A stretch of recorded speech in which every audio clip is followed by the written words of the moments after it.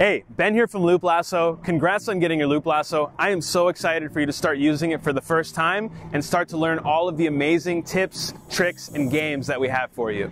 So, first of all, I wanted to share a few things so you get the best experience from your Loop Lasso. Now, let's talk setup. When you get your Loop Lasso, you'll have your Loop Lasso and 3 different strings.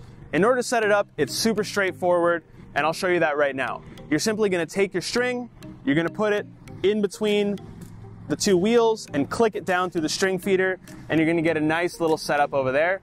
And when you start it up, you'll put your bottom finger underneath the string, and what that'll do is it'll help eliminate any tangles as the string is just getting started, right? You'll turn the power almost to full power right away, and there you go, you have it started. Now, a couple things to note when you have your Loop Lasso started. First of all is you have the top string that's going at over 30 miles an hour this way, and you have the bottom string that's going at the same speed this way. What that means is you obviously get this super cool effect of the string hovering through the air like this. But what that also means is you want to make sure you avoid tangles. Now, don't get frustrated when you first get your Loop Lasso if it starts to tangle pretty frequently. Like anything, it takes a little bit of skill to get the hang of it, and once you get it down, you'll have much less frequent tangles.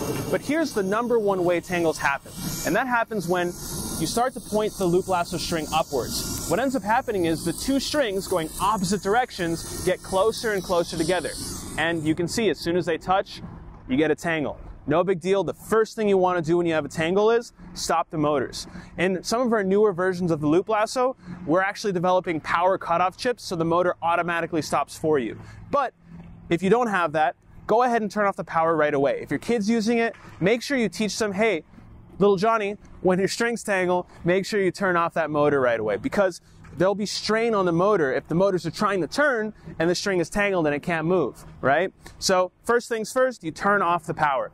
Secondly, you got a little bit of a tangle here. Now, we designed the string to be very smooth. So you can see I basically instantly untangled it. Very simple. And once you untangle it, same thing, make sure you have that bottom finger underneath the bottom string, and you turn it back on, and you're ready to go. So that's just one thing to know. Again, don't get frustrated, all right? It's normal for the string to tangle as you're getting used to using the Loop Lasso. But as you get better, you'll have those tangles much less frequently. And again, if you ever do get a tangle, just stop the motors, go ahead and untangle it, and then turn it back on, and you're ready to go.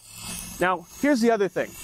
If for whatever reason you run into problems with your Loop Lasso, it doesn't charge properly, or maybe those motors do get damaged over time, just reach out to us. We want you to absolutely love your Loop Lasso. So that's why we come with a 60-day money-back guarantee and a 60-day warranty. So if the motors don't work or something doesn't work as expected, don't worry, you're not on your own. We're not going to let you have a crappy Loop Lasso that doesn't work. Reach out to us via email at hello@looplasso.com and let us know, and we'll go ahead and send you a replacement, no questions asked, right away.